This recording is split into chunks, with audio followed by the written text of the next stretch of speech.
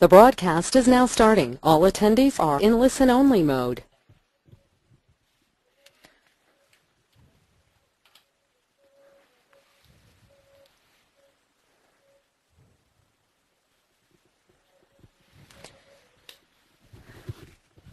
Is that good now, Andrew? Yes, we're ready to go, Di. Okay. All right, just like to welcome you all and thank you for coming in tonight. Andrew Byrne from SBTS will be taking us through the recent enhancements that we've made to the mating predictor, particularly to include inbreeding coefficients. It's also an opportunity to test the use of webinars as a presentation tool.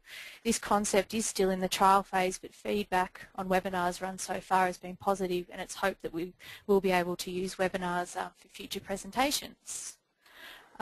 We just have a few housekeeping things we need to go through. If you are experiencing any technical difficulties, e.g. no sound, can you please call the number that's showing up on your screen. To ask the presenter questions, you can simply type your question in the questions field and submit. That dialog box that is open does tend to minimise sometimes, so if you do want to type a question and it's minimised, you just need to bring it back up on your screen and type the question. And it's just a good idea to give your mouse a bit of a move around every now and then just to make sure your screensaver doesn't come up and come over the top of the webinar. So I'd like to now pass on to Andrew to give everyone the presentation. Thank you very much, Di, and welcome everyone. This is obviously, as Di said, is a new extension tool and a way of getting some information out to members across all the breeds participating in the SBTS project, but tonight obviously is we're trialling it for the Murray Grey members. What we're going to be taking you through tonight, as Di said, is the recent enhancements which have been made to the mating predictor tool that is available with the Internet Solutions services that are available through the Murray Grey website. So some of you may have been familiar with this service. It has been there for a little while, but there have been a number of enhancements made in the last little while. So as Di said, I would encourage you to try and ask questions as we go along. We try and make these webinars as interactive as possible. So if you find the question box on your screen, type in the questions. We'll stop as we go along and try and answer those questions. So we'll go in now and have a look at it. Where we need to start off with this and to get into the mating predictor is to start off at the Murray Grey website. So you can see you should have the Murray Grey website in front of you now. So that address, which hopefully will be familiar to most of you, will be www.murraygrey.com.au. So basically once you put that into your internet, you bring up the Murray Grey website. We don't have a direct link into the mating predictor facility at the moment, but that's something which we'll be looking at. So the first thing you need to do is really just get into the Internet Solutions facilities which are available from Murray Grey. So any of these options across the top, whether it be member login, sale catalogue, semen catalogue or animal inquiry, will get you into the area where we can then access the mating predictor. So for this example, we'll just click on the animal inquiry, and that takes us into this Internet Solutions type of tools. So you've got the ability to search, as most of you will be aware, on different animal details, different EBV details, member details, online sales, semen catalogues, and some of these services over here, download files, online transactions, and the tag inquiry, which are specific to people once you log on with your username and your password. So if we go over here to access this mating predictor, which we're going to show you tonight, it's just a simple matter of clicking on this mating predictor link, and that will then take us into the mating predictor facility. Now you can see the welcome screen which comes up basically gives you can see down here the options. You have the option of putting in a sire, a dam, and their particular identifier. So that refers to their number, effectively their herd and tattoo as recorded with the Breed Society, with Murray Greys.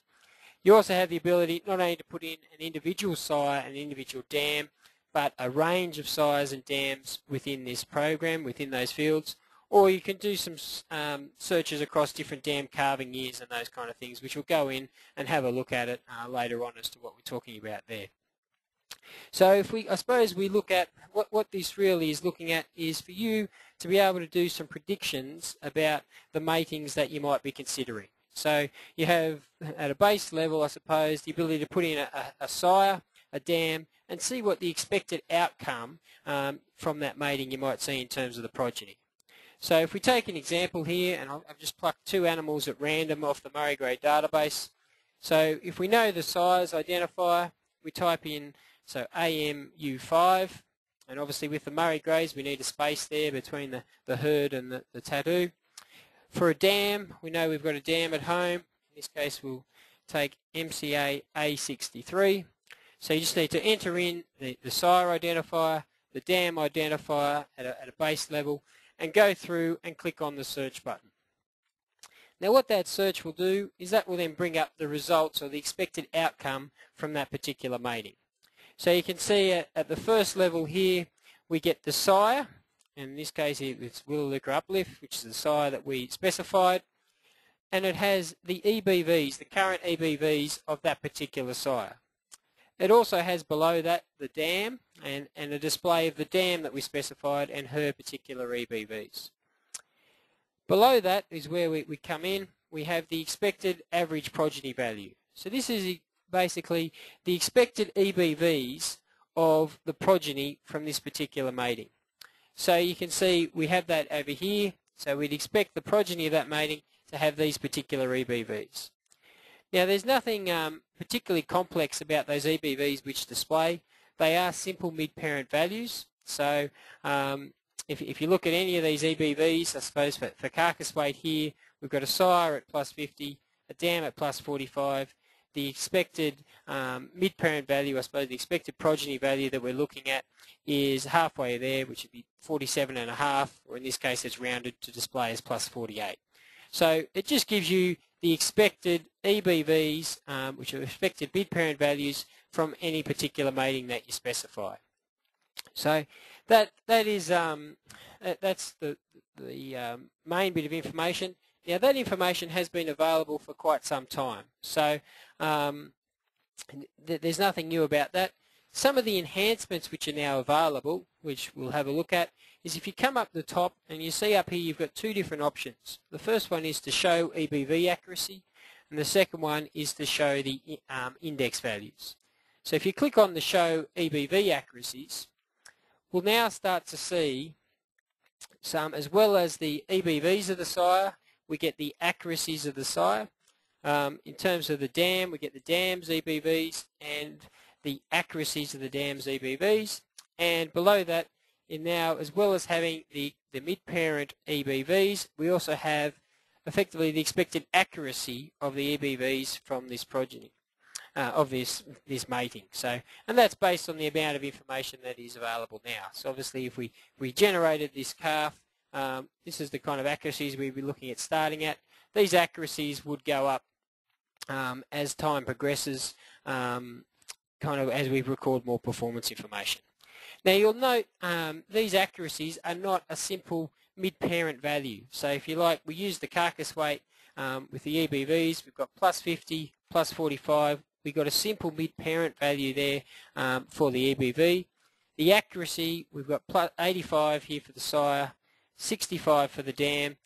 The expected accuracy of for the progeny here is not halfway between it, and that's just a result of the way that the accuracy is displayed, in that it's not displayed on a linear scale, more a logarithmic scale, and so we don't come out exactly in between. So that's just something else to be aware of. But you can see now we've got the EBVs and the accuracies of the sire and the dam, and we also get the expected EBVs and expected accuracies of the outcome of this particular mating. The other thing which we've got up here, if we go back up the top, is the ability to come in and show the index values. So this is effectively the same thing as the EBVs, but now we're looking at the breed object selection indexes. So if we click on that link, you'll now see on your screen that we've also got the 3 index values of the sire, 3 index values of the dam, and now the expected index value of the progeny from this particular mating. So, and as you can see, these ones, as with the EBVs, are just simple mid-parent values. So it's plus 79, plus 71, halfway between those, we'd expect the progeny on average to come out at plus 75. So it's just an indication there as you go along and you're looking at any particular mating as to what the expected outcome will be. Now, as well as those two enhancements, we now also, on this mating predictor, display some indications about the level of expected inbreeding from this particular mating. So there's a couple of different statistics regarding that inbreeding. So if we come over here and we have a look, we've got this inbreeding coefficient and 1%. Now the inbreeding coefficient is really just a way of displaying the expected level of inbreeding. Now, just to give you an idea as to what level of inbreeding we're looking at, say when we're looking at 1%, if you click on this inbreeding coefficient link, it'll take you through to some fairly detailed help documentation that gives you an understanding or a feel for these inbreeding coefficient numbers. So if you consider, if we look down here in this typical inbreeding coefficients, if we have a half-sib mating, so we have two animals being mated together and they're by the same sire or out of the same dam, we'd expect an inbreeding coefficient value of around 12.5%. Likewise, if we were just looking at animals and they had a common great-grandparent, we're looking at 3.1% inbreeding coefficient. So that'll give you a feel for what the different level of inbreeding coefficients mean. The obvious question is, well, at what level does this become a problem, or is it too much inbreeding and should we start to steer away from it? There are many different trains of thoughts on this, but the guide that we've been given, that we've been giving out, comes from the dairy industry, where I think from our information they're starting to look at levels of around 10% or higher on individual animals.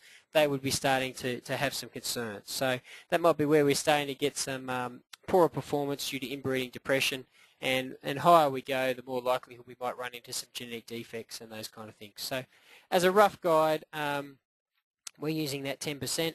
To be honest, if you look across the database, you'll get a feel for it fairly quickly, and you don't seem to see many animals above that 5% level. So you'll get a feel for that, but this help documentation gives you a bit more of an understanding of how this level of inbreeding is displayed as the inbreeding coefficient.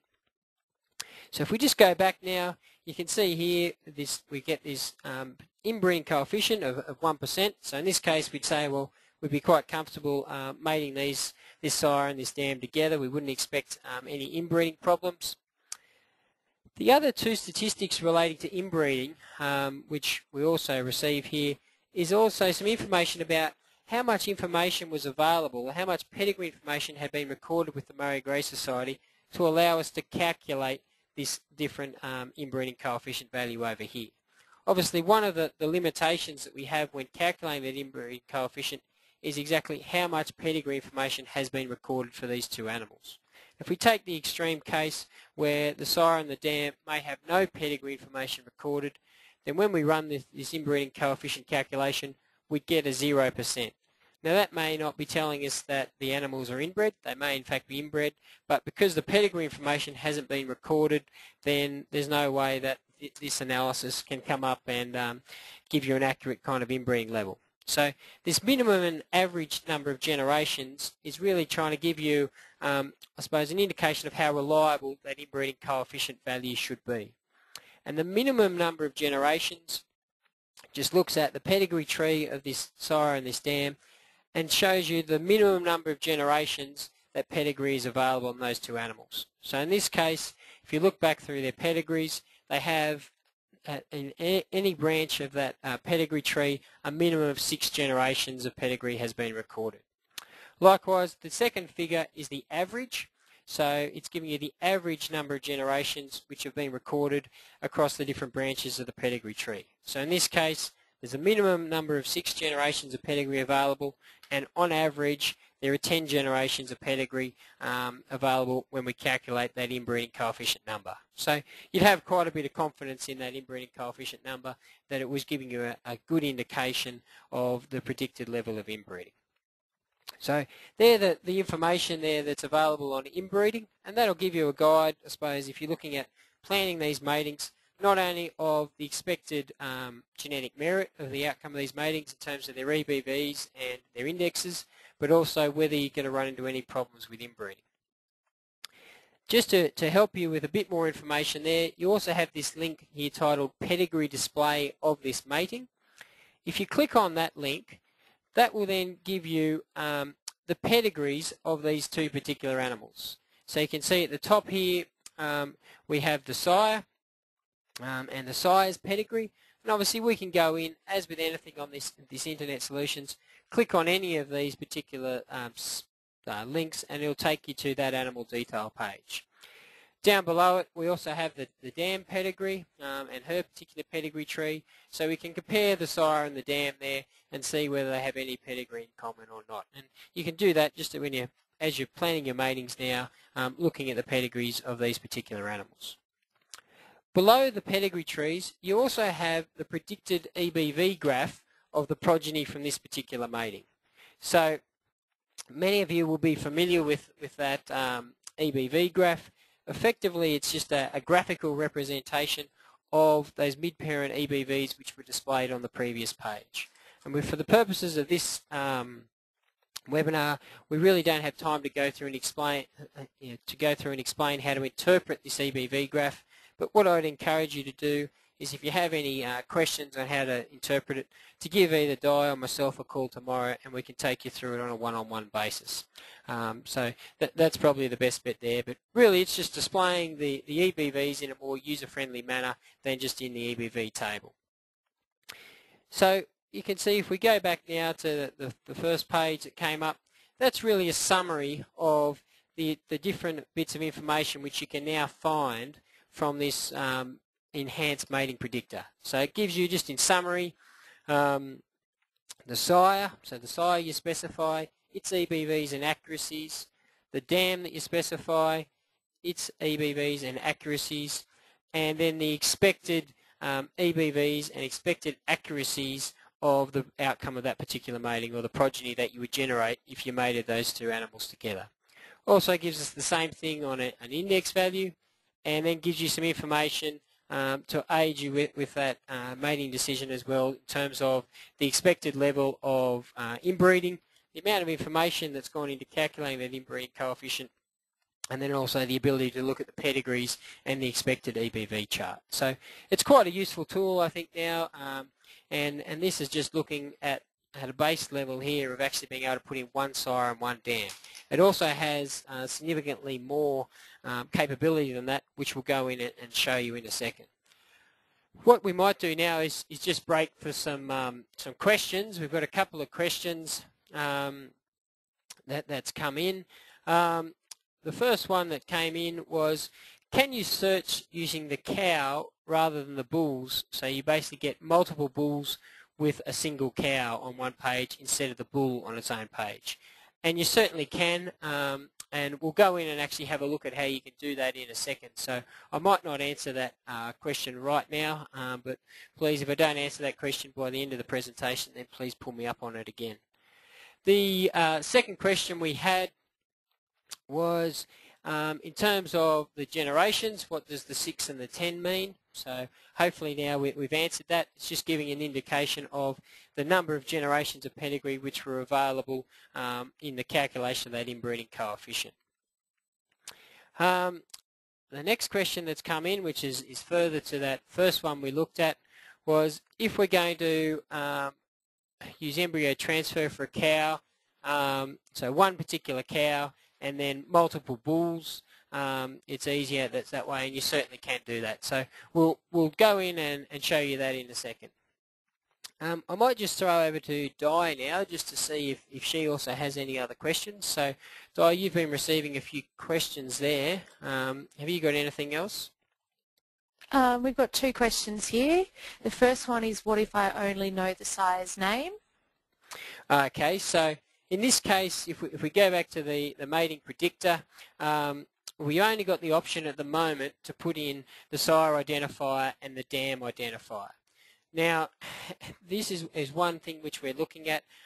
We are also looking at the ability to have another field here called sire identifier, sire name, so that you have the ability, if you're not sure of the sire identifier, to actually put in the sire's name. Now that will hopefully be coming shortly. At the moment it's not available, so really what you need to do is go back to the EBV inquiry system. So you click back there, and in the sire's name field you'd enter in your name. That would bring up the identifier of the animal, and you could just simply copy and paste that across. So if we just have a look at that, in this case we had, I think, Willalooka uplift. So if we type in the sire that we used and we click on that, and we can see here that that'll bring up the results of that. So we then click on that animal's link, and it will display the animal's identifier up the top here. So I'll just wait for the computer to catch up to me. So here we've got AMU5. All you would need to do would then be highlight that particular ident, copy that. So you just use a right mouse click and come down and copy that. Go back to the mating predictor, right mouse click again in that top field, click on paste, and you'd be away. So that at the moment, or the only way you can do it, is to go back to that EBV inquiry, put in the sire's name, and work out what the sire's basically ident is from there. But as I said, in time we're hoping to actually have a sire's name field there as well. So hopefully that answers that one. Was there one more question, Di? Yep, the second question is, can I access the inbreeding coefficient for existing animals? Okay. At the moment we're not displaying the actual inbreeding coefficient for existing animals. So that is one limitation. What you are able to do though is, if you know the animal's sire and dam, you can put that into this particular facility. So put in the sire and the dam and actually generate a mating prediction, if you like, which will give you an indication of the level of inbreeding in the animal which you've already generated. So you can do a bit of retrospective work there. One of the limitations with that at the moment is the dam does still have to be active. So if you've got a current animal, you're trying to work out what its inbreeding coefficient is, you put in its sire and its dam and click on search using the mating predictor. It will only work if that dam still has a status of active with the Murray-Grey Society. So that's one limitation at the moment, but you certainly can try and get around that at the moment. Now that probably brings up, I think, all the questions that we've got at the moment. We might now go in and start to look at some of the different options that we have to put in multiple animals. So the first one we'll look at a similar type of, we'll just clear this search here, a similar type of mating that we had, but instead of having one sire, we also have multiple dams. Instead of just having one sire and one dam, we've got multiple sires that we're looking at, plus one particular dam that we're trying to plan the mating for. So in this case, we'll put in the dam first. So we'll put in exactly the same dam that we had before. And we've then here now got, I've just got 4 sires which we've just chosen at random. So we'll go in, we'll put those in. We've got AMU5 again, GJBZ36, GA220, and LSYY47. So they're just sires that we've chosen at random. We could then, to display these on so we look at that one particular dam with the available sires. Down the bottom in this display results by field, we just need to change that to dam. So hopefully this is getting back to the question which was answered before. If we then click on search, then that'll then come through, and you can see we've got the dam up the top, and then we've got the different possible outcomes of the different matings down the page. So you can see the first one, we've got the dam and her EBVs. Below that we've got the sire, and in this particular case this sire that we talked about, and the expected mid-parent values from the outcome of that particular mating and inbreeding levels. We've got the next sire, its expected EBVs of the progeny there, plus the inbreeding coefficient. So you can see in this case, this animal here has actually come up and shown that if we mated those two animals together, then we would be up with an inbreeding coefficient of 19%, which may be a concern. So if we go back here, and you can see why that's at 19%, if we look at the pedigree display of this mating, you can see basically both of these animals here are by this, that we're mating together, are by this Monterey gotcha. So again, we're looking here at a half sib mating, which is giving us that level of inbreeding. So that's just to demonstrate what you can see. When you get that inbreeding coefficient, you can then go in and have a look at the pedigree. So you can see now we've got the dam, we've got the different size and the different possible combinations. We can then enhance that display by up the top here clicking on Show EBV Accuracy, which comes down and puts the different accuracies into the equation, and also click on the Show Index Values at the top, which will go down and basically give you the index values as well. So you can, if you're planning your matings, you know, you've got a dam, as we said before, we might be looking to do some embryo transfer. We've got some possible size here which may or may not have semen available. We've put in the size, we've got the dam, and we can start to see the different outcomes that we'd expect from the matings. So we'd see what the expected EBVs were and the expected index values plus the different levels of inbreeding. So we can start to use this when planning our matings.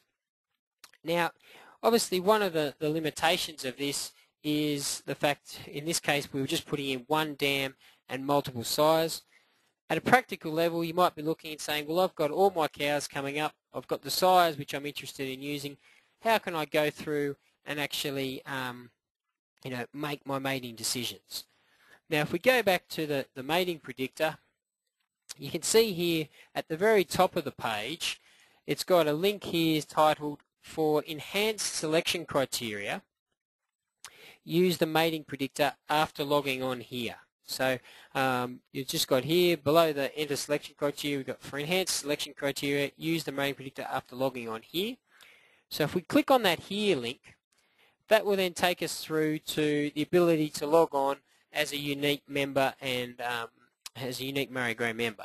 So I'll come up with an example here, and we'll just use Richard Metcalf's herd in Western Australia as a bit of an example.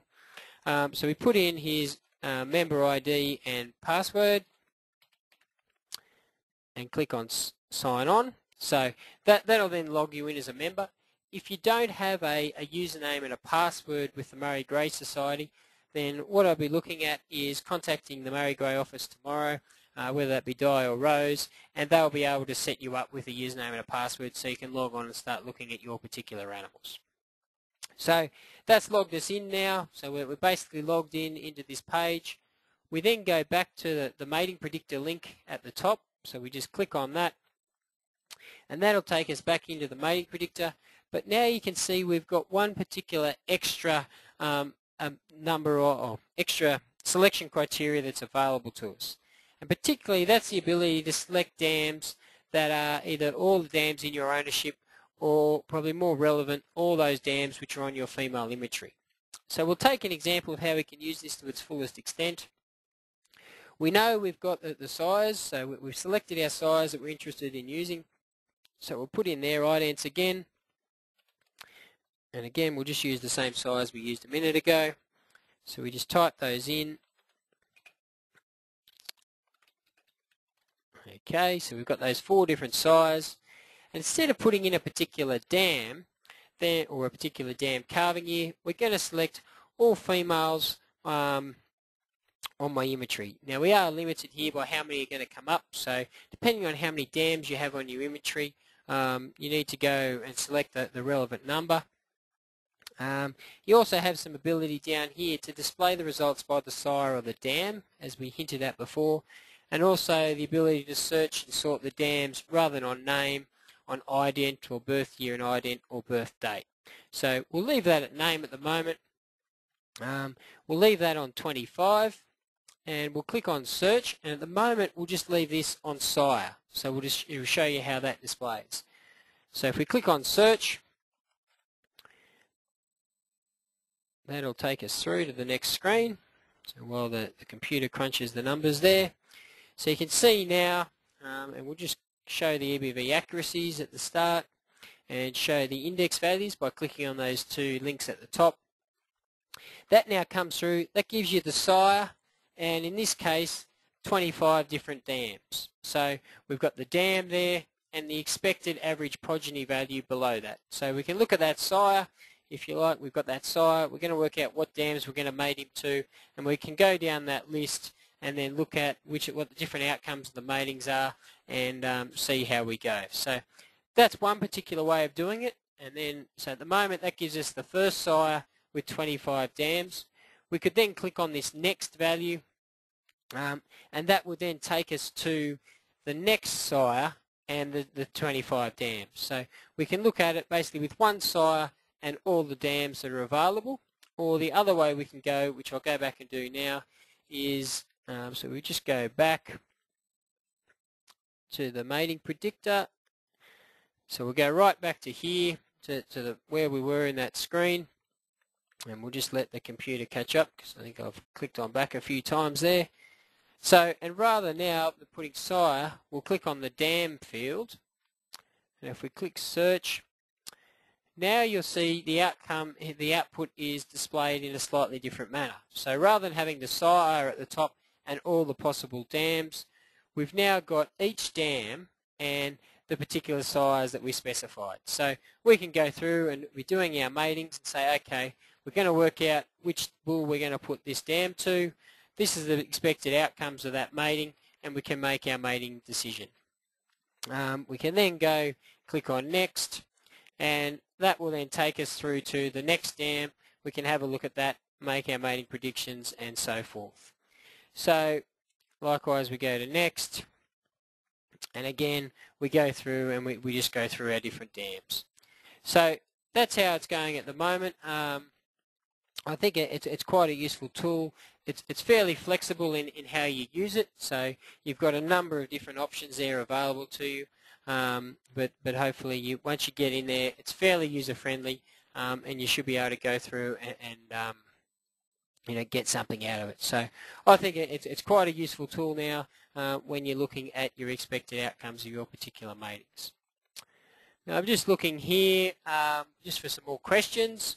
We have one question here which is looking at the moment it only lets you search for 6 bulls maximum. So if I click back on the mating predictor, you are limited, yes, by the number of sires which you can put into that field. Now the reason for that is when we start putting in more than around 6 sires, and if you're running that over your female imagery, which might have a couple of hundred cows in it, then it starts to become quite a complex little thing behind the scenes. And with that number, if it's deemed with a bit more than 6, then it might be too complex an operation for a lot of our internet connections, and it might actually not work as effectively. So the programmers have put a limitation there into 6 sires. We are looking at possibly raising that up to 8, but you will be limited in some ways by the amount of sires that you've got. So in that case, you'd need to put in, say, if you had 10 sires, you were looking at probably the first 5 sires and do it, and then do the next 5 sires. But we are limited a little bit by the programming and internet type of capabilities of this system along those lines. The next question which has come in, which is quite an obvious one, is if I have 100 different dams there, so more than 100 dams on my female imagery, can I bring those all up, or what options do you have available? At the moment, my understanding of this program is the upper limit that you have here is 100, so you can only select to do 100 dams at one time, and the reason for that is similar to the number of sires, in that once we get above that, then you know, it becomes quite a complex little calculation, and it can make the system not work very effectively. So the only option that you have at the moment, I can see, is to limit what your particular dam selection. So you could put in, for example, my female imagery, you want to select 100 dams, but if you have less than 100 dams in each particular calving year, you can go through and put in here, say 2006, click on select, and that will just do your 2006 dams at one particular time. So you could get around it in that particular fashion. That's the only way I can see at the moment that you'd be able to do it. You do have different options down here on sorting your dams as to which 100 dams will display, but I don't think that will be quite as effective. So I'd be suggesting to you, if you are in that case where you've got more than 100 dams on your female inventory, then you start just running different calving years at one particular time. Well, I think that almost gets us through the webinar tonight. I don't think I've got any questions there that we haven't answered. So I hope this has been a useful exercise, and your inbreeding kind of webinar has worked well at your end. This is a product which, in terms of the webinars, that we are quite excited about and see to be quite useful. What I will just finish on is, if I just go back to our presentation, if you have any more questions about this particular product, whether it be using the webinar or using the mating predictor, then obviously there are two main people that you can contact. You're more than welcome to contact myself there. I've got a phone number there and an email address. I will just let you know I will be out of the office for the next 2 weeks. So if you're after me, then my mobile is probably the best bet. We're just out running some workshops. So my mobile number, if you have a pen handy, is 0418 412 042. Alternatively, if you ring that phone number on the screen there, on my message, it'll have my mobile number for you. The other person that you can contact, obviously, as always, is the Executive Officer of the Murray Grey Society in Di McLeish. Di is fairly clued up on this mating predictor as well, so if you give her a call, she should be able to run you through it. So I think that's if we don't have any more questions. Which I just have a look here at the list. No new ones have come up. So I think that almost brings us to a close. In closing, I will just mention, as I said, I will be out of the office for the next 2 weeks. We'll be running these series of Know Your Genes workshops, which are workshops to do with just an update on the different DNA technology that's available and how you can apply that within your operation. So these are running this week through New South Wales, so we'll be in Tamworth tomorrow, Orange on Wednesday, Goulburn on Thursday, and Holbrook on Friday. We'll then be moving through Queensland and Victoria in the coming weeks. So I'd encourage you, if you're interested in DNA technology and possibly how you can apply that within your operation, that you come along to those workshops. There are plenty of places available at those workshops, so these ones during this week particularly. So if you would like to come along, then please just give us a ring over the next couple of days and let us know you're coming, and we'll sort it out for catering. So we'll hope to see you all there. With that'll bring me to an end, so I hope you've enjoyed this webinar, and good night.